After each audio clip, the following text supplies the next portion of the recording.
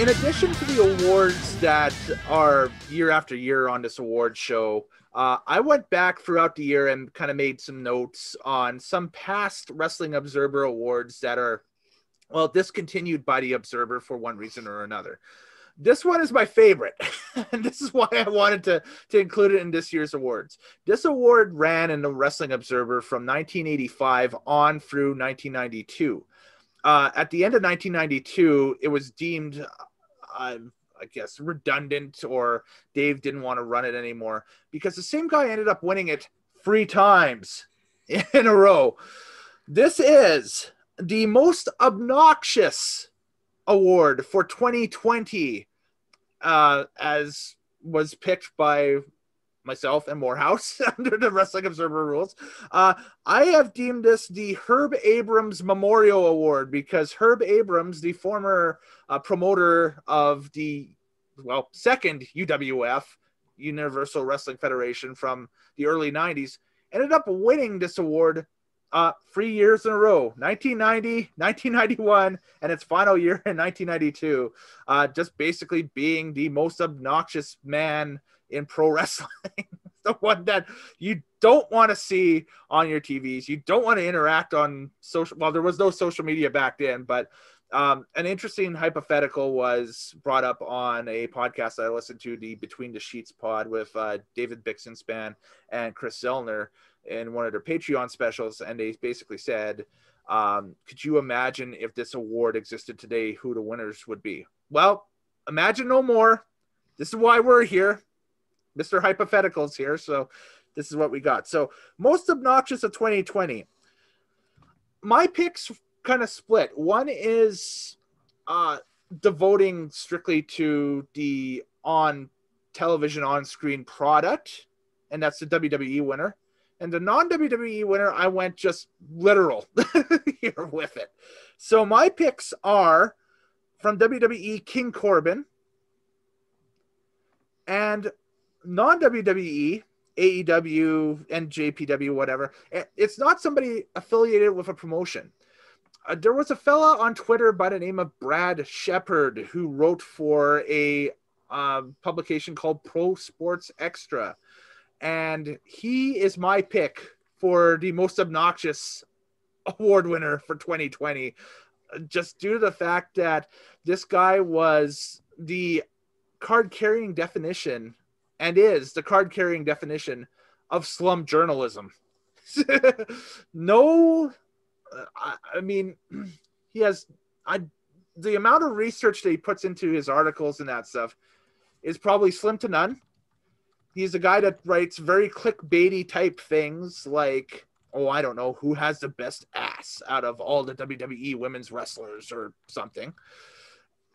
And our frickin' timelines can't get rid of them because every time we block him, he's kind of like the current sitting president in the United States. He just hops on another Twitter account and starts spewing his stuff all over. So, yeah.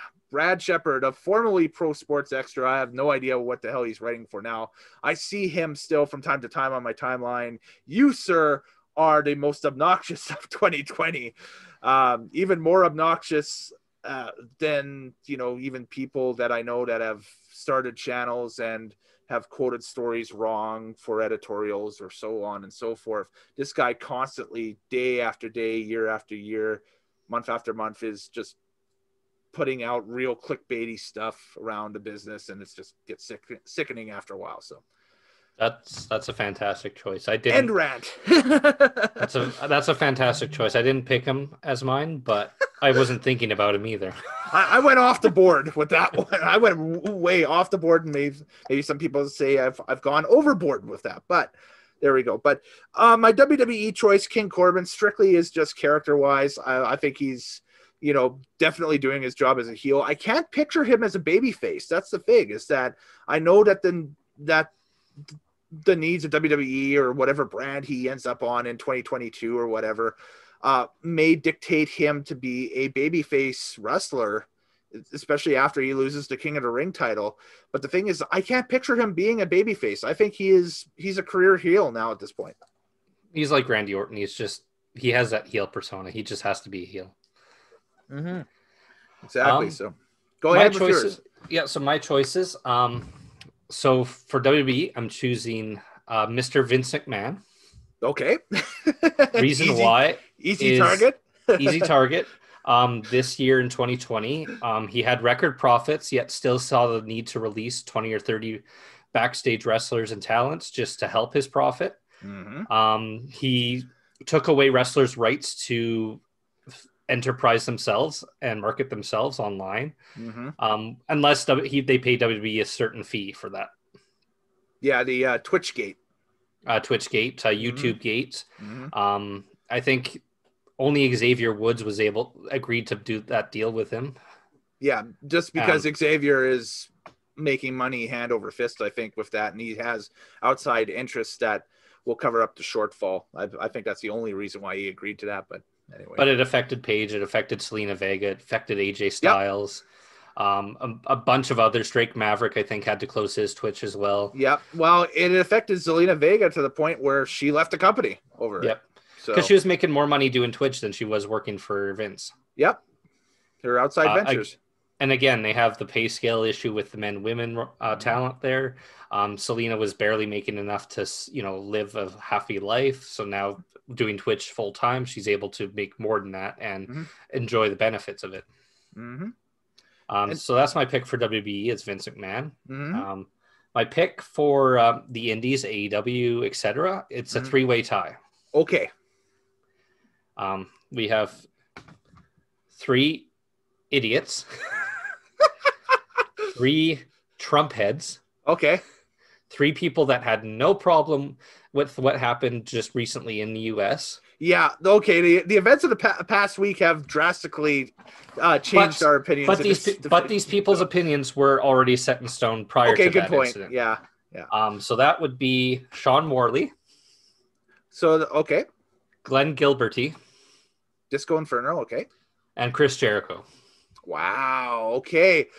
There was another name that I thought you were going to mention there, and you didn't. That's interesting. So, okay, I am not familiar with what the former Val Venus / Chief Morley has said over the past week or so with this. So for the past week, he's been blasting Twitter, Facebook for taking Donald Trump offline. They think it was the Americans had the right to do what they did, and it's coming from a Canadian, which is hilarious. Yeah. With Glenn Gilberty, he's been attacking the trans community last year. He just doesn't understand anything that goes on with current wrestling. Yep. And he's trying to make a name for himself because, that's what he's done since he's been in WCW. When Don Callis and Lance Storm had their Killing the Town podcast, Disco Inferno was a running joke on that podcast because both Don and Lance agreed that Glenn does not get the business, never got the business, and is giving people the business while not understanding the business, if you know what I mean. Go back on the Killing the Town podcast feed. It's still up on iTunes and everything, even though they've stopped doing shows for I think over a year now or something like that, and just listen back, and those episodes are clearly marked as well too. There was a debate between Callis and Gilberti where Callis absolutely lights him up, and it is one of my favorite podcasts of all time that I've ever listened to. It's just a solid hour of, okay, I'm going to drag you through the mud, and for whatever reason Gilberti takes it, and it's like it just every 5 minutes something stupid comes out of his mouth and they just jump on it. It's amazing. But yes, I've known about the Disco Inferno's lack of knowledge on basically anything woke, we'll put it that way. Yeah, he doesn't get it. And then Jericho, I think Jericho's just had a poor year last year. From everything, having Don Jr. show up on his podcast and talking about how Republicans are awesome, to him attacking people that believe differently than him on Twitter, donating us. He donated over $30,000 to the Trump campaign openly. He didn't get the election results, and he said it's a fraud, so he's joined that bandwagon as well. Okay, well, yeah, that's a fair thing, and like I said, we can go back to all of our comments during the year in review show that we did. That's back on the channel as well, talking about Chris and how I think that a lot of pressures with his position are starting to get to him a little bit. And the big pressure of, he's sunk a ton of money into this triple whammy cruise thing that's supposedly supposed to happen, but it might not happen. So we'll see what happens, Yeah, he's also I think he's not a big believer. Like, he understands COVID, but he doesn't believe in COVID too much. Okay. Yeah, because he did the Sturgis rally with over 60,000 people in the summer. Yeah, that actually had an outbreak go out of it. And one thing that I'll say, like, the Sturgis rally thing is its own deal. I can't defend the guy for that or whatever. The thing about the podcast that he did is that he did a podcast with a COVID denier, I think, scientist or something, or not even a scientist. I think it was just an editorialist or something like that. Anyway, it was a COVID denier regardless. And he put that out there in the beginning weeks of the pandemic. And I think within a few weeks or so after the backlash started to pick up, he had somebody on that was an actual doctor talking about the whole outbreak and what we should do and so on and so forth. But he was told to do that by his company. I believe so. I think he did. There's not really a full defense on that. All I can say too is that during the election, he did have Andrew Yang on, months later, or actually, I think even it might have been months later. It might have been a few weeks later. I can't remember the exact timeline. After Donald Trump Jr. was on, talking about basically Yang's vision about going after WWE over the labor issues and so on and so forth. So I think that he might have had with that, I think he might have had a quick 180 once he saw how everything was going. And maybe that was after his last campaign contribution or something. But I don't know. There's going to be a lot of things that he's going to have to try to explain out of in 21. We'll put it that way. He's had a weird year. I think he openly admitted to having a dream recently with Chris Benoit in it and telling him to do these things for the people. And yeah, he's just a little crazy. And if that's the case, then I'd be really concerned about him having some sort of CTE or something.